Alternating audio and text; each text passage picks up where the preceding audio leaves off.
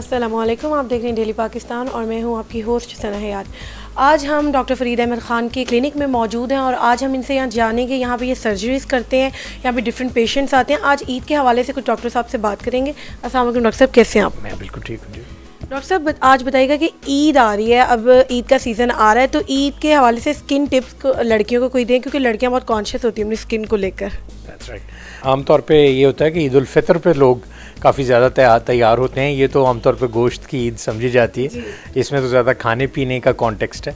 तो बस यही है, वो उसमें तो जो अंग्रेज़ी का मशहूर मकूला है कि access of everything is bad. आपकी स्किन जो है वो और आपकी पूरी बॉडी 70% वाटर, और हम लोग जब कुछ खाने पे आ जाएं तो फिर बिल्कुल इतदाल नहीं करते। तो इट इज़ ऑलवेज बेटर कि आप ज़्यादा से ज़्यादा पानी पिएं इसके साथ। कहते हैं खाने का और स्किन का बहुत ज़्यादा मतलब ताल्लुक है कि आप जो खा रहे हैं वो आपकी स्किन पर इफेक्ट करता है। और बहुत से पेशेंट्स जो हैं मेडिसिन भी खाते हैं, मेडिसिन लेते हैं, बहुत ज़्यादा मेडिसिन लेते हैं, वो स्किन पे कैसे इफेक्ट करती हैं ये बताएं। जो मेडिसिन है ना जी, वो भी आप समझें कि एक केमिकल होता है। सो इसको विदाउट इंडिकेशन लेना नहीं चाहिए।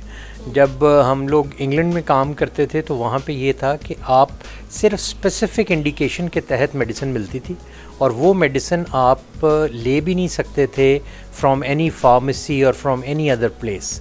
लेकिन यहाँ पे प्रॉब्लम ये है कि यहाँ पे हर चीज़ फ्रीली अवेलेबल है, एंटीबायोटिक से लेके कोई भी सेडेटिव दवाई या कोई भी इस तरह की चीज़, जिसका कि इफ़ेक्ट जो है वो बड़ी एबनॉर्मली भी हो सकता है, आपको उसका रिएक्शन हो सकता है, और आपकी स्किन पे वो सबसे पहले आपको पता है रैश या कोई भी चीज़ वो सबसे पहले आता है। डॉक्टर साहब ने हमें बताया कि स्किन के हवाले से कि आप केयर करें, उसके इंडिकेशंस जो हैं, आप पानी सबसे ज़्यादा पिएं। यंगस्टर में डॉक्टर साहब लड़कियों में पिगमेंटेशन बहुत आम है, जैसे ही टीन एज मतलब वो क्रॉस करती है तो पिगमेंटेशन बहुत ज़्यादा आ जाती है और बहुत आजकल हाईली अफेक्ट कर रही है स्किन को और बड़े मसले हो रहे हैं। तो ऐसे पेशेंट्स जब आपके पास आते हैं तो आप उन्हें क्या रिकमेंड करते हैं कि वो अपनी रूटीन में लेकर आएँ वो चीज़ें? देखिए, जो पिगमेंटेशन है ये मेनली डर्मेटोलॉजिस्ट का अफेयर है, और मैं चूँकि कॉस्मेटिक सर्जन हूँ और प्लास्टिक सर्जन हूँ, इसलिए आजकल जो इसके नए ट्रीटमेंट्स पिगमेंटेशन के आए हुए हैं वो हैं कि हम इसके अंदर कुछ ख़ास तरह के फ्लूइड्स हैं और कुछ ख़ास तरह के मटेरियल्स हैं, जिस तरह ट्रांसमीन, ट्रांसएग्मिक एसिड वगैरह चीज़ें आती हैं, और उसके बाद हम डर्मा नीडलिंग करते हैं जिससे एक ख़ास तरह की पिगमेंटेशन ठीक हो जाती है। लेकिन पिगमेंटेशन को सबसे पहले डायग्नोज करना ज़रूरी है।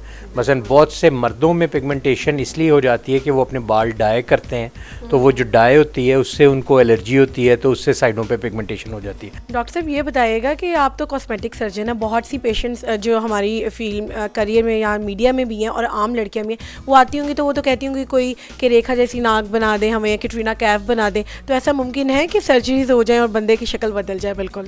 वो आपने फेस ऑफ की तरह की मूवीज़ देखी होंगी जिसके अंदर सारा चेहरा जो है वो इंडियन ड्रामास में सर्जरी भी होती है ना, एक कहते हैं जी सर्जरी कर दिया, ऐसा होता है डॉक्टर साहब? नहीं, ये इनफैक्ट रियलिटी में इस तरह की फिक्शन पॉसिबल नहीं है।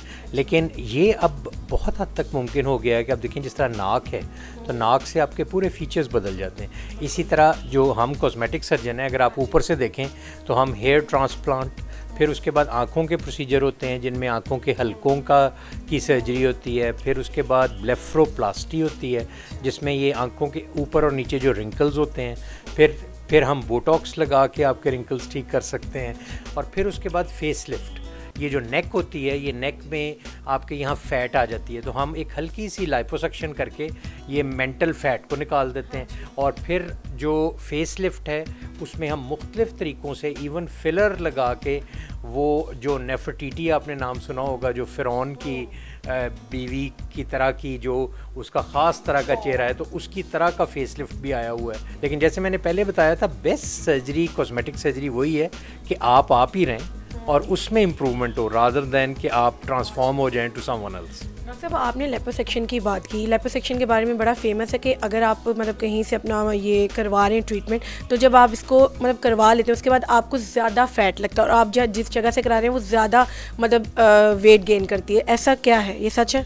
जी, इसमें कोई सदाकत नहीं है। उसकी वजह ये है कि जो फ़ैट सेल्स होते हैं वो एडल्ट लाइफ के बाद, अगर फ़र्ज़ करें एक लड़की है जिसके सिर्फ पेट पे या बाजुओं के नीचे, या मेल्स हैं उनके वहाँ पे फ़ैट है, जब वो एडल्ट लाइफ में वो फैट निकलेगी तो जो फैट सेल्स ब्रेक होके बाहर निकलेंगे ना, उसकी जगह जो नए फैट सेल्स हैं वो एडल्ट लाइफ के बाद बनते नहीं, तो वो जो पुराने फैट सेल्स होते हैं वो एनलार्ज हो जाते हैं। तो मतलब कि अगर आप लिपोसक्शन कराते हैं, मतलब अगर 19 और 19 के बाद कराते हैं, तो आपने जहाँ से कराया आपको फ़ैट दोबारा नहीं आएगा वहाँ पे? देखिए फ़ैट आएगा ज़रूर, ये नहीं है कि बिल्कुल नहीं आएगा, क्योंकि ज़्यादा आएगा कि जितना था उतना आएगा? बहुत कम आएगा, क्योंकि मैंने जैसे आपको बताया कि कुछ फैट सेल्स तो निकल गए ना वहाँ से, उनकी जगह जो एग्जिस्टिंग फैट सेल्स हैं उनका साइज़ बढ़ सकता है, लेकिन ये कभी नहीं हो सकता कि आप उससे ज़्यादा वहाँ पे फैट आ जाए। मैंने बहुत ज़्यादा टीवी में और बहुत से लोगों को देखा कि उन्होंने सर्जरीज कराई और उसके बाद उन्होंने बताया जी हमारे वेट बहुत गेन हो गया, लिपोसक्शन हमें नुकसान की तरफ ले गई,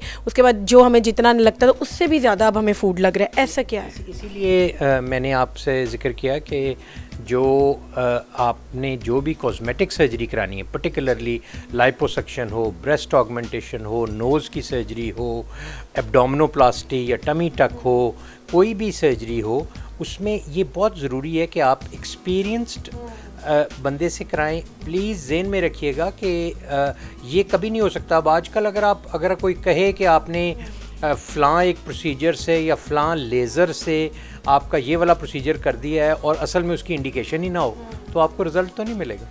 ओके, तो डॉक्टर साहब ये बताइएगा कि जॉ लाइन का आजकल बहुत फेमस हुआ है, जॉ लाइन सुना है, करीना कपूर ने अपनी जॉ लाइन कट करवाई थी, अपना फेस स्ट्रक्चर बनवाया था, ये कैसे होता है, ये सर्जरी क्या है? जो जॉ लाइन है वो असल में आपके फेस का वो कट है जो नीचे से आता है, और यंग लड़कियों में ये एक ट्रायंगुलर एक खूबसूरती की निशानी समझा जाता है। तो जॉ लाइन को बनाना बहुत सिंपल है, और हम ये करते हैं कि जहाँ पे तो जॉ लाइन वेल डिफाइंड ना हो, ये असल में एक हड्डी मैंडिबल की वजह से होती है, तो ज़रा सी उम्र ढलकती है तो यहाँ पे स्किन ढलक जाती है, तो हम उसको दोबारा टाइटन अप करके और उसके अंदर फिलर लगा के, ये बिल्कुल आउटडोर प्रोसीजर है और आप उसको आउट पेशेंट में कर सकते हैं। तो ये पेनलेस प्रोसीजर है? ये जितने भी कॉस्मेटिक प्रोसीजर्स हैं ना जी, वो जनरली पेनलेस होते हैं। डॉक्टर साहब ये बताइए जो कॉस्मेटिक सर्जरी है, ये आप बता रहे हैं कि पेनलेस प्रोसीजर आ गए हैं कॉस्मेटिक सर्जरी के, ऐसा सच है?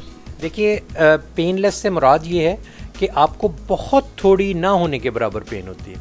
अब जैसे हेयर ट्रांसप्लांट हम करते हैं तो वो प्रोसीजर तो पूरे दिन का है, लेकिन मरीज़ बिल्कुल ईजीली आपको वो मैनेज हो रहे होते हैं और उनको कोई दर्द वगैरह नहीं होती। डॉक्टर साहब आपने बात की हेयर ट्रांसप्लांट की। हेयर ट्रांसप्लांट डॉक्टर साहब आप लोग कैसे करते हैं? क्योंकि जैसे देखा जाए तो हमने बहुत से केसेस देखे हैं, लोगों की स्किन ख़राब कर दी हैं, सर ही खोल के रख दी हैं लोगों ने, सॉरी टू से।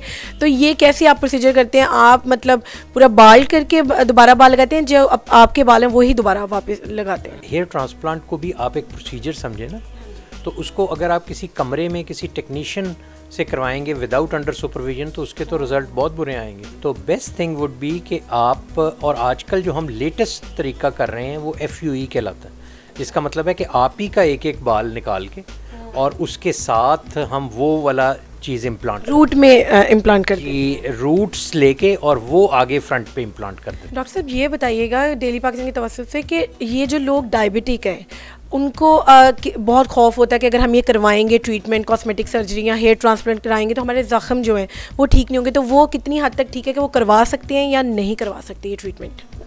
ये बड़ा इम्पॉर्टेंट क्वेश्चन है, क्योंकि कुछ डिजीज़ ऐसी हैं जिनकी वजह से इन्फेक्शन ज़्यादा हो सकता है, आप ज़्यादा प्रीडिस्पोज होते हैं, मसलन स्मोकिंग है या डायबिटीज़ है। इन पेशेंट्स के लिए मेरी रिक्वेस्ट अगैन यही है कि वो अपनी डायबिटीज़ को पहले कंट्रोल करें, पूरी तरह कंट्रोल हो, और फिर उसके बाद उसको जो है वो प्रोसीजर को करें, तो फिर कोई नुकसान नहीं होगा पेशेंट्स को। डॉक्टर साहब ने हमें बताया, आज हमने डॉक्टर साहब से कॉस्मेटिक सर्जरी के ऊपर सिर्फ और सिर्फ बात की। उन्होंने बताया कि डिफरेंट सर्जरीज़ हैं, आप अपनी जो है अब उसको भी शेप अप कर सकते हैं, और बिना ये सारे जो प्रोसीजर बताए हैं उन्होंने बताया कि बहुत अब एडवांस टेक्नोलॉजी होगी और पेनलेस प्रोसीजर हो गए हैं।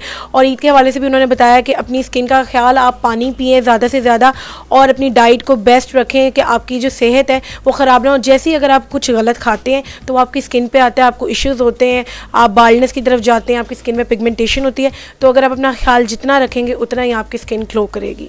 डेली पाकिस्तान की जानिब से अपनी होस्ट सना हयात को इजाज़त दीजिए। अल्लाह हाफ़िज़।